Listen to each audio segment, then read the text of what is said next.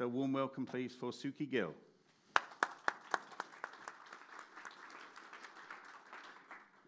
Steve, thank you. So, good morning. My talk today is going to be in three parts.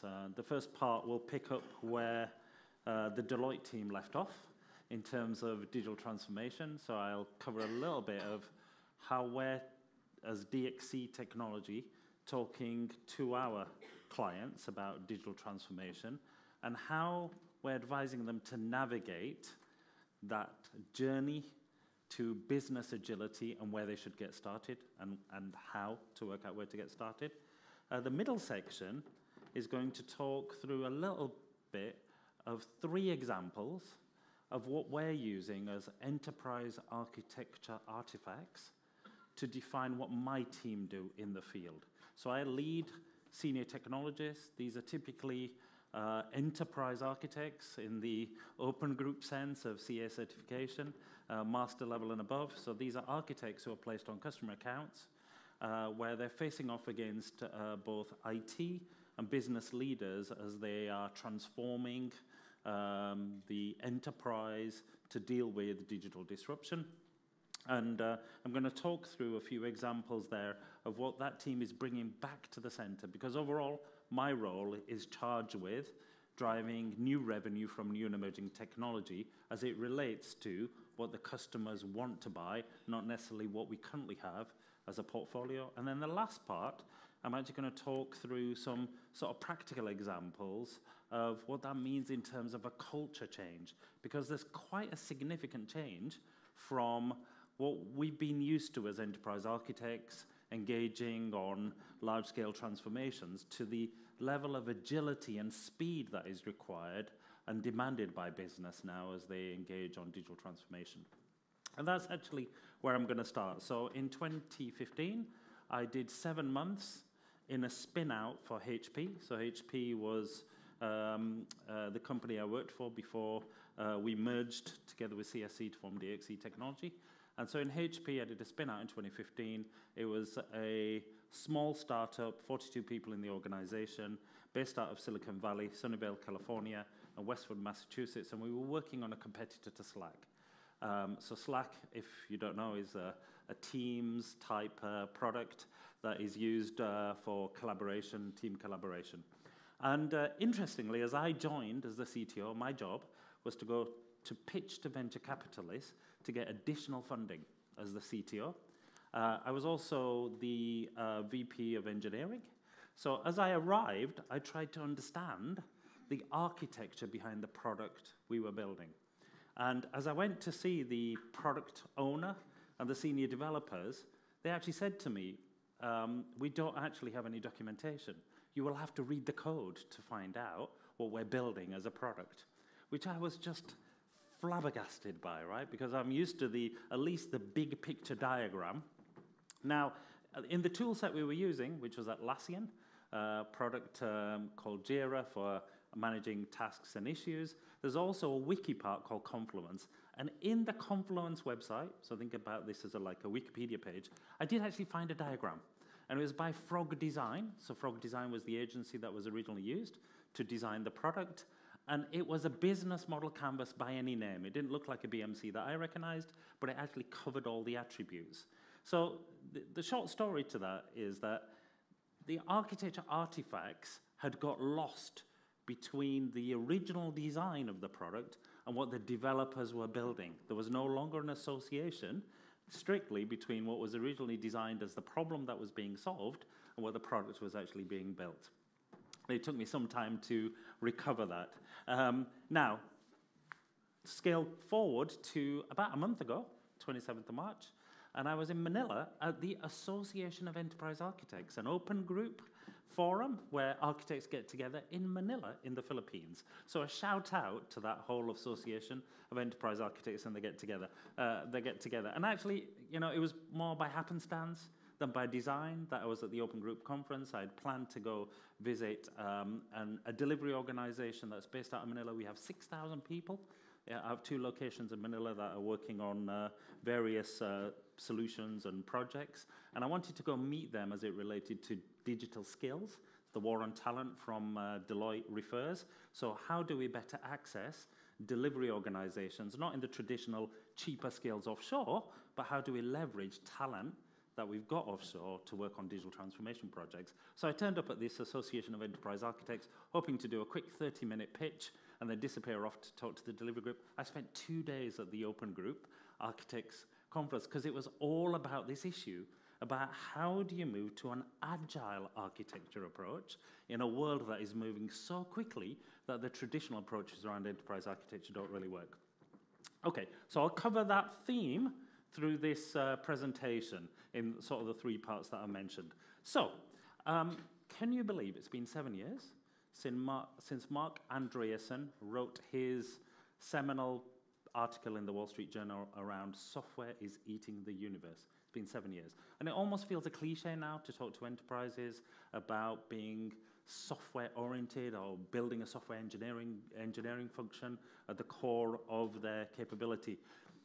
Well, it's only about 3 years now since AI has had a hype and has actually been moving in heavy in the startup world. 3 years ago, 4 years ago, if you were to talk to most startups, they were talking about photo sharing and these kind of live streaming products, if you remember the sort of ones that were going around at the time. But now, Jensen Huang from NVIDIA has recently sort of posted saying, well, if software was eating the universe 7 years ago, AI is going to eat software. So we live in this world of significant disruption driven by these key trends and investments that are going on in technical disruptors. But we all know this, right? In the enterprises, I'm just trying to go forward here. So in the enterprises we deal with, they see this every day, right? They are being disrupted by competitors and by startups who are a lot more nimble in terms of the customer experience, exploiting new kinds of technology that are available. In fact, I was in the national parks in Wyoming just a few weeks ago, and everywhere I went, it said, no drones, right? When did you see that kind of sign before, right? No drones allowed. And so there's and we know this from the UK, Gatwick Airport was disrupted significantly by a drone attack, let's call it. So if the enterprise is being disrupted, it's because the consumers are very much embracing this change and driving it. And you don't need me to tell you that. You know this, right? So here's the story of Claire and Alex. These are future people, or maybe not so future, if you think about it. So Claire is a working mom. She lives life. She shops, but she never visits a shop. She's always online, never really logs on, optimizes her digital ratings in real time, never gets lost, drives a car but hasn't quite learned to drive yet, has 3 jobs tailored to her family life and rarely does housework, has a robot called John. Now, I did on Black Friday buy a Eufy, E-U-F-Y, I'm not advertising it, I'm just telling you, vacuum cleaner. And it does the vacuuming pretty well. I mean, it docks itself, charges itself up, it's on the ground floor, it's not learned out how to walk up the stairs yet, because it's one of those that only will move on the first floor, but this kind of stuff exists. My son is 26, he lives in London, he went to university in London, decided to work in London, he's a data scientist as it happens, and he does not have a car. In fact, he hasn't learned to drive, because he's betting that by 2023 or something, I think he's got a date worked out, there will be cars that will be autonomous, so why does he have to spend all this money learning to drive? I wish he would learn to drive, though, because on long journeys to Newcastle, it's Dad who has to do the driving. Now, here's Alex. Just started work after university, absolutely loves his job. He's a maintenance engineer for a large manufacturer. He's got a smartwatch that allows him to navigate to different facilities, a tablet that displays his schedule and work orders, smart glasses that provide machine instructions. We're doing some work there with RealWear headsets as well as HoloLens. HoloLens 2 coming out soon. Smart glasses that display those instructions, but with videos and voice command integrated, with an expert AI coach on demand if he doesn't really understand how to do something, and he operates like a seasoned pro. He's only been working for 2 weeks. How far off do we really think this is? I was with Microsoft in Redmond last week, and almost every single one of these scenarios was demonstrated, not as theory, but as real use cases with customers. So this technology exists. Now, these Gen Z, yes, not millennials, Gen Z coming into the workforce have significant expectations of what work is going to be like as they move in. Trying to move forward. So we're in this third wave of innovation. It's the post-cloud intelligence and automation wave. I'm not going to go into detail in here. The main thing you should notice is there's many more things on the right than there were on the left. And even on the right, if you just pick line number 4, IoT, sensors, 3D printing, and serverless are probably 4 distinct, in fact they are, 4 distinct topics. We just didn't have enough room on the right-hand side.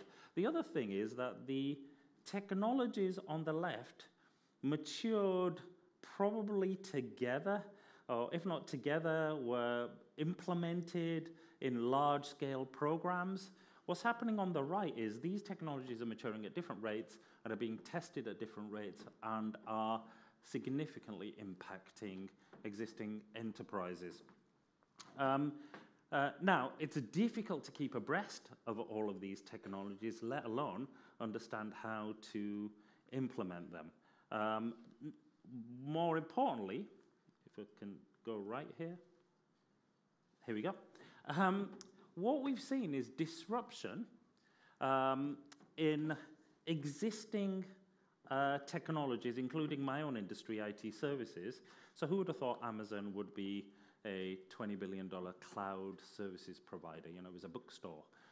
Would it have disrupted the HP public cloud that we originally invested in, and HP are no longer in the public cloud business? So IT services and telecoms were the first major industries that were disrupted. Disrupted in the bottom half of this diagram actually means disintermediated or replaced by somebody else. So telco was disrupted in terms of over-the-top providers, so we're probably all using WhatsApp or various applications today rather than using SMS text messages.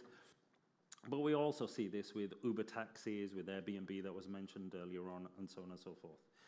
What's important in this diagram is that there's been little disruption above the line up to now in aerospace, defense, in healthcare, in accounting, in law. And I'll just bring this back to my son. He was actually interested in becoming an actuary. So he did a chemical engineering degree at Imperial College. I think he should have gone and worked for Johan in Shell, but decided he wanted to be an actuary. And after 3 interviews in Lloyd's of London, they convinced him not to become an actuary, but to become a data scientist, because their view is, over time, actuarial work will be automated, some of that risk management. And so you can see now where data and AI is starting to augment the professions in the top half of this diagram.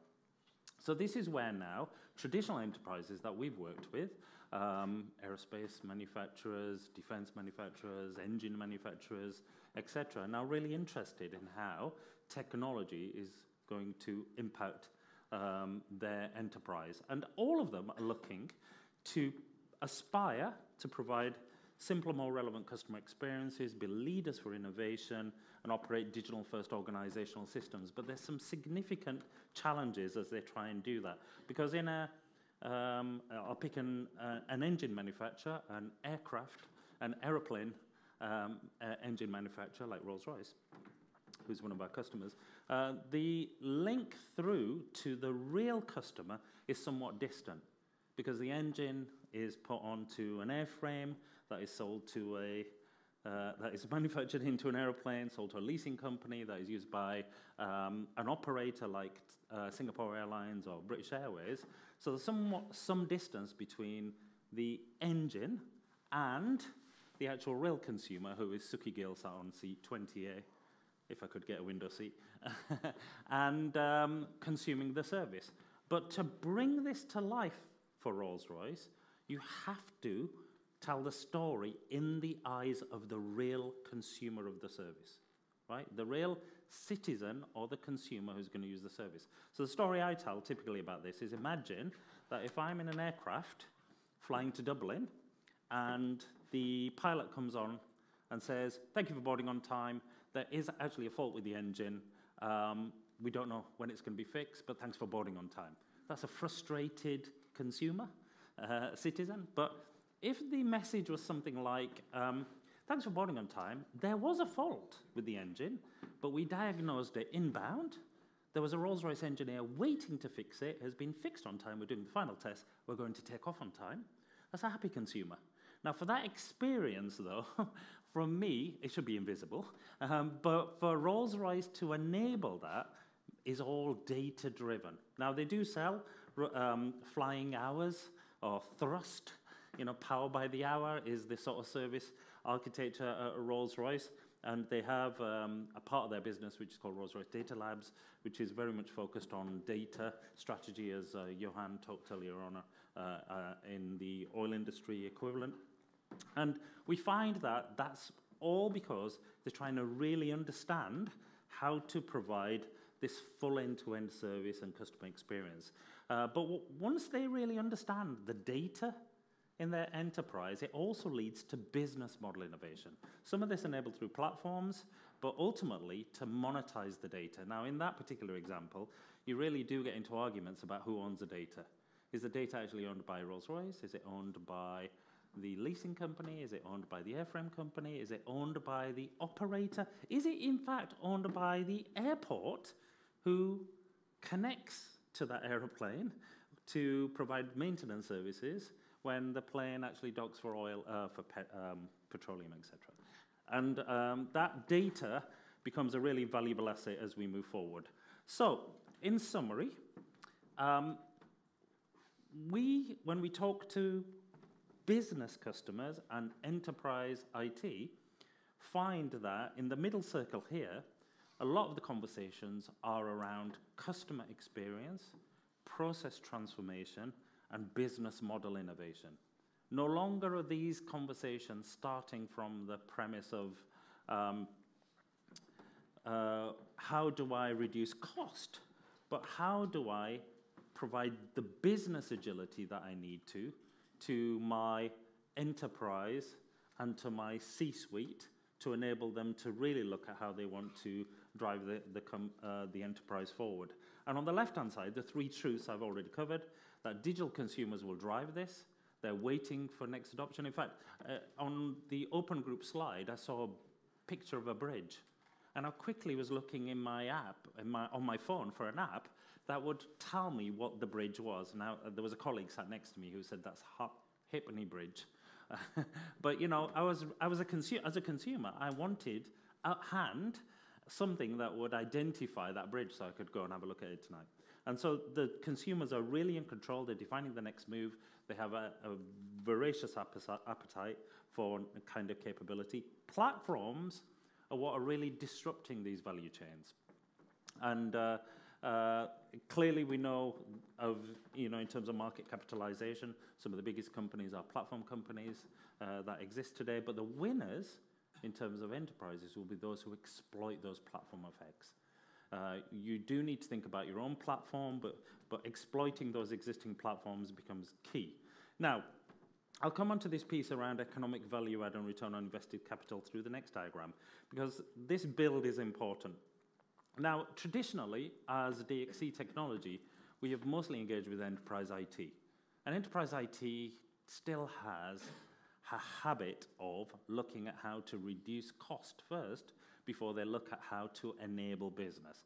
And typically that's because they're driven under the CFO organization in terms of a cost to the business rather than a true enablement. But when you go talk to the business is looking for these things in the middle: business model innovation, customer experience, process transformation. Now, if you, though, look at the middle circle here, digital core, and you treat that digital core as your digital platform, as the platform that you will build to enable those three things on the outer edges, the business model, customer experience, and process transformation, what you'll find is that digital core will enable, and I'll come on to explain what that is, will enable those, but as a minimum, it will reduce the marginal cost of operating a business. Now, which CEO is not interested in reducing the cost of operating the business? In fact, when we start talking to most C-suite executives, and we look at the KPIs, there's something in there about free cash flow, around cost of operating the business that is always in the top level KPIs. So this diagram talks to the fact that done right, modernizing your digital core, your IT, and your way of doing IT on your existing platforms today can reduce the marginal cost of your business, but if it's done right, it could also enable new value streams.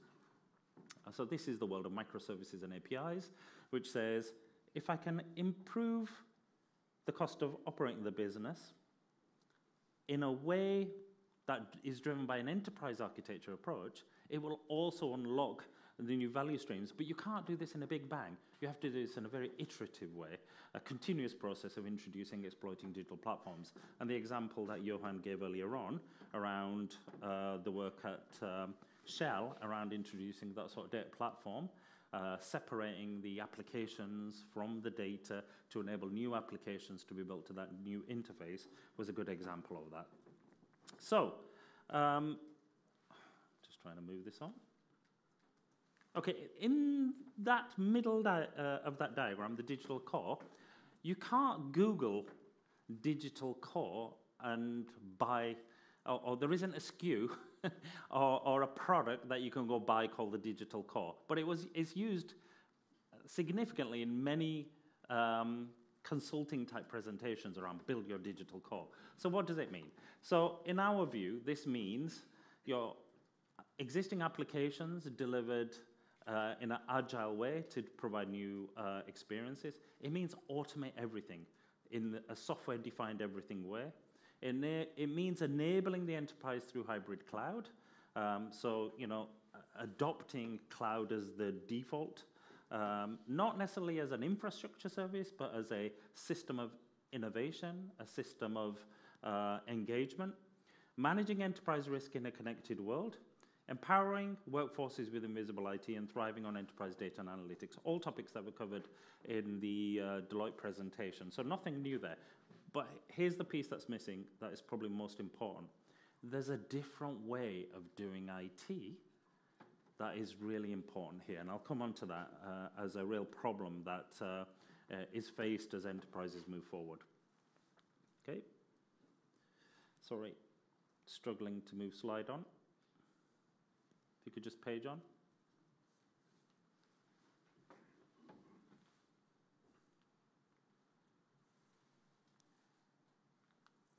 See if you can move the slide on, please. It's flashing red here, so I don't know why it's not receiving.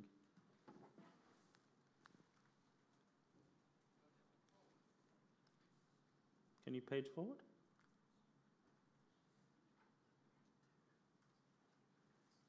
Thank you. So, don't start from the inside out, though. This is the danger as enterprise architects. We're very familiar with the existing applications, the existing infrastructure, the existing data assets. While we need to understand all of the disruptions that are going around, we need to start from the outside in, from the value chain and from the KPIs the business care about. So when you go speak to somebody at Rolls-Royce that's in IT, they probably will talk to you about end-of-life issues on network switches in the data center. But when you go talk to somebody in the factory that is building engines, they'll talk to you about the speed of building fan blades to process the number of engines they need to build for the back order of aeroplanes.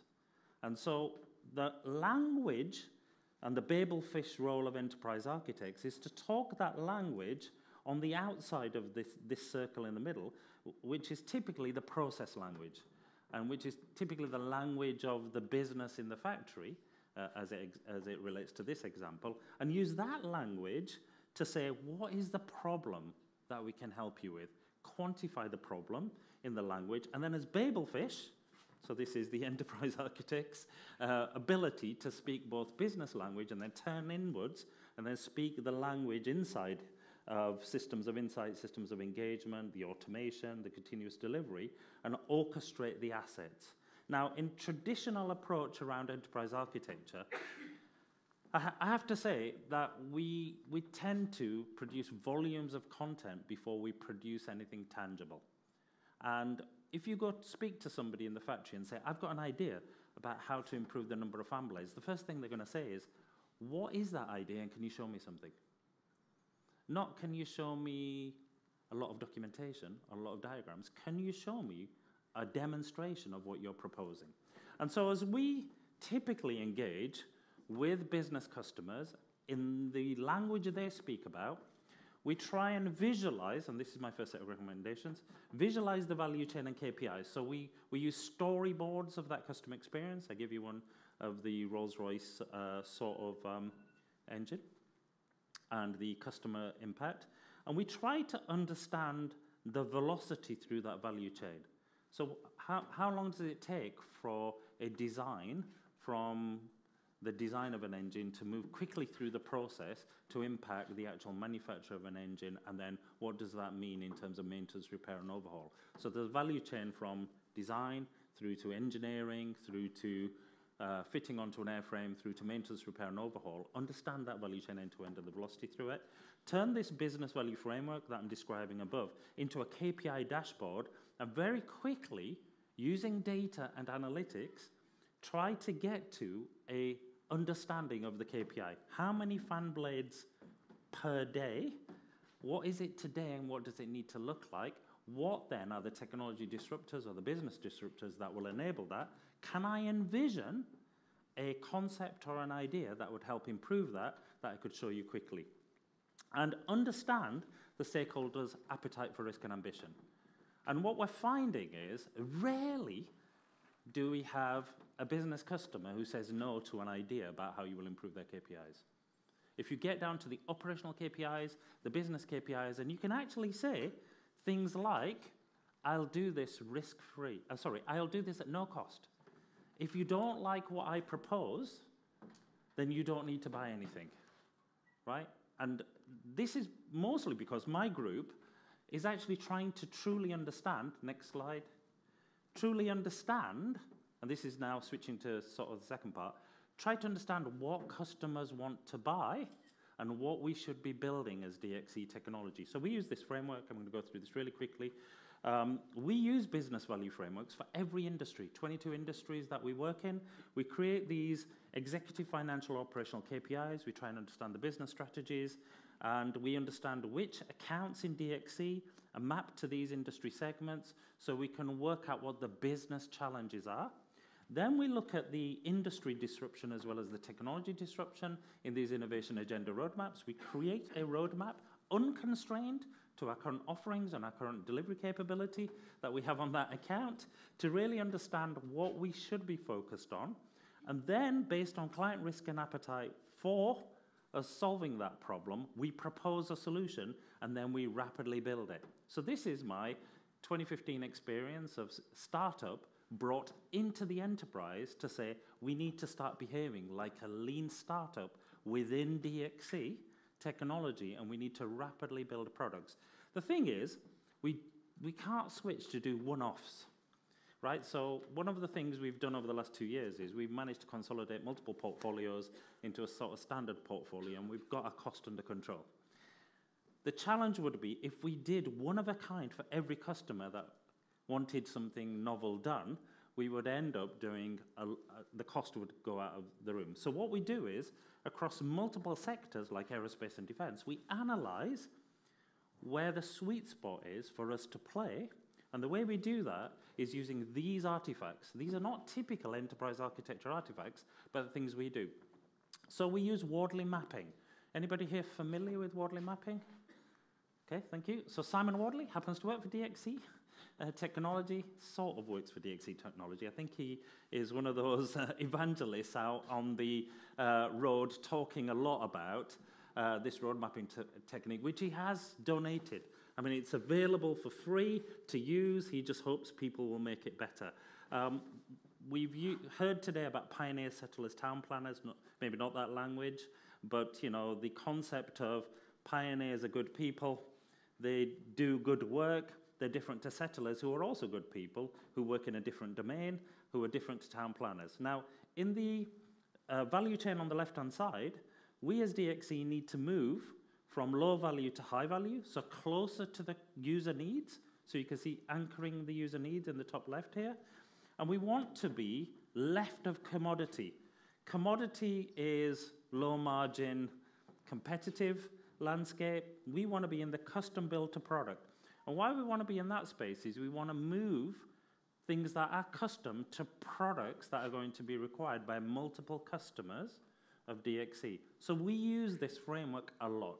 In fact, if somebody, one of my industry chief technologists, all enterprise architects, comes to me and says, I've got an idea for something we should do in manufacturing, I'll say to him, can you show me the Wardley map?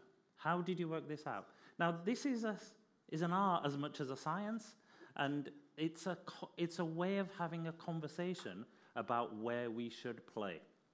Now, once they've done that, and they convince me that we need to do something like a converged plant infrastructure for industrial IoT and consumer IT, I would move then to say, well, now show me the business model canvas. So the business model canvas is a technique from Alex Osterwalder. You can look for a strategizer template. I think there's many. This was the frog design diagram that I didn't find in this format in the startup, but was in the wiki that I ultimately did discover. What did I discover? I found the value proposition, I found what customer segment we were trying to go to, and I found roughly what cost and profit we were trying to build in that product. But the most important part of this initially is list the value proposition to the customer segment. What are you proposing to that particular customer? Now, we run Dragon's Dens now. Within Dragon's Den is like Shark Tank, is the US equivalent, so Dragon's Den. So once a month, I run a circle of, I invite people from academia, from partners, and from other parts of the business, and we sit, 5 or 6 of us, we don't really have money in hand, but we ask our chief technologists to come in and pitch their business model canvases. And they say to us, look, Suki, I think we really should build this because there are 7 customers. If we built this once, there are 7 other customers who would be really interested in taking this as a service. So we use this internally a lot, and I am now actually betting money on particular scenarios, this one included, for real products to go to market. Now, the interesting thing is, this sort of exists in DXC, but it doesn't exist as a go-to-market proposition. It exists as a whole bunch of reference architectures. So we do have like a CRM block. I'm looking at the bottom part of this diagram. We have CRM blocks, we have technology platform blocks, we have scheduling and forecasting blocks, you know, the traveling salesman algorithm applies. We have omni-location blocks, we have smart technician blocks. They're not being aggregated into a field workforce compound. At the same time, I also have these data exploitation blocks, like data acquisition, analysis, and so on. Imagine, though, the enterprise architects could pull this together and give this to a Scrum team, which says, here are the assets in the organization that already exist that need to be pulled together to be delivered. And so this is where we're having some real success in using enterprise architects. Outside in looking at the real business problem, what needs to be solved, looking across the industry and narrowing in on a focus, and then looking internally and saying, Suki, this stuff exists. It just happens to be in a project that we delivered in the Middle East, or it happens to be in this hospital solution over here, and what we need to do is refactor the components and reorchestrate them into new value propositions. So that's a lot of the work going on inside DXC. So use mapping techniques to determine where to place bets. Wardley Maps is one example. There are many others. Validate ideas using a business model canvas. We're finding real success with this. It's easy to fill in. And then lastly, use a solution canvas to provide architecture context. Otherwise, you will get lots of technical debt. You will have dev teams who will go build stuff that already exists. Last piece, the biggest problem, though, with all of this is the culture shift that needs to take place. This is work from Leading Edge Forum within DXC called the 21st Century Enterprise, and it talks about multiple dimensions of change for new organizational thinking and culture. Deloitte covered this briefly. What we find is that understanding how we're going to work differently on the left-hand side, 3 dimensions: how we're going to design differently, how we're going to use platforms in the middle differently, and how we're going to rapidly build things, experiment, fail fast, trial things out, becomes a new set of capabilities that we need in our delivery centers worldwide, and also onshore close to the client. So we're having to shift from this take orders for things we can deliver offshore to be much closer to the client to understand the problem we need to solve and how we can design that experience or that process transformation and then leverage skills offshore to do this. In the middle part, cloud analytics, mobility, and security are just like the basics. If you can't navigate those, you will be lost. Those are the table stakes. But having partners who really understand some of the other dimensions. So actually within DXC, we've got a set of labs that do the things above, but we also rely heavily on partners, which is why I was in Redmond next week. And then on the right-hand side, if you thought you had a lot of partners to navigate as architects or IT enterprise, you haven't seen anything yet. You're going to end up working with a lot more smaller niche players and startups and ISVs to navigate the landscape. So I'll move, oh, by the way, don't just try and copy, and I'm going to say it, you're going to curse me afterwards, Scaled Agile Framework or the Spotify model or somebody else's. That's merely cargo culting somebody else's culture. Take those as inputs and apply them to yourself. And I would say that when I get asked this question, I always go back to the Agile Manifesto and say, start here.